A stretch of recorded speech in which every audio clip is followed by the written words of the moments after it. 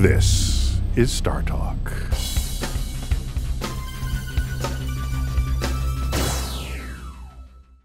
So let's move on to Joe Gassois, or Gassior.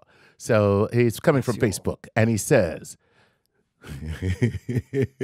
he goes, "Hey, Bill, don't forget the dioxins. Better address this one, Bill."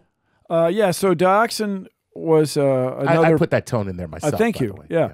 But I think you're in the spirit of his inquiry, his query. The dioxins were another chemical used, I guess, as a pesticide that turned out to have really troubling consequences. Okay. And so they've been curtailed, stopped. But I've met people in the biotech industry, in the seed business, who think DDT was a great thing because it did the job. Well, suppressed mosquitoes, right, and that suppressed malaria. But I'm not sure DDT is what we all want to be drinking. And so dioxin was even more aggressive as a medical problem, and so it's been curtailed. Just that these companies used to make deadly herbicides used in warfare, Agent Orange.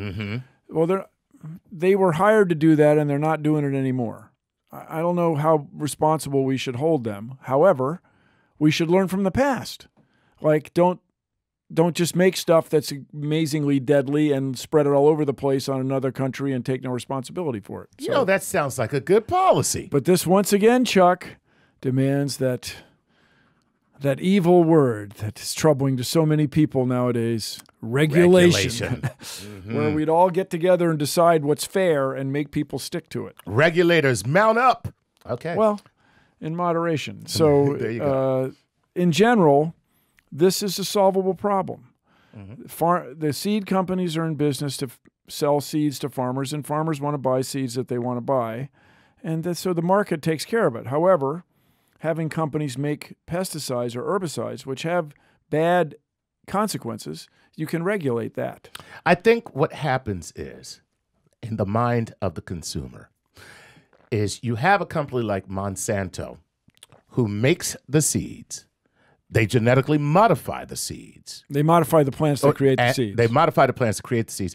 And then they plant those seeds. Then they make the food, and they also put the food on the shelf. And I think this is where a great deal of suspicion stems from. Vertically integrated. It's vertically integrated, Concerns and that you. makes you scary. You know, that's scared. Yeah, it's scared. Well, yes, you thank are frightened. I'm frightened. Sitting here is very troubling.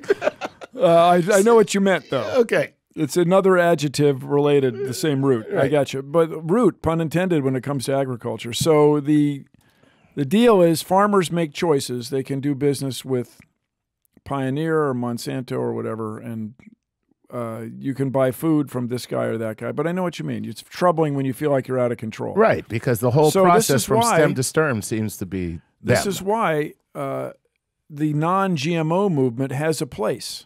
Okay. We'll see if that's economically competitive. Like, and you can say corporations are squashing them. I don't think so. I think you'll find that organic farming takes more input than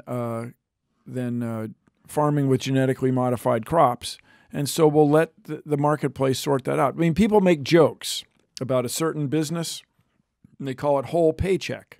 Because the food is so expensive. Yeah, that's right. Because it's grown in such small quantities with high input. So we'll see what happens in the marketplace. All right. This is StarTalk.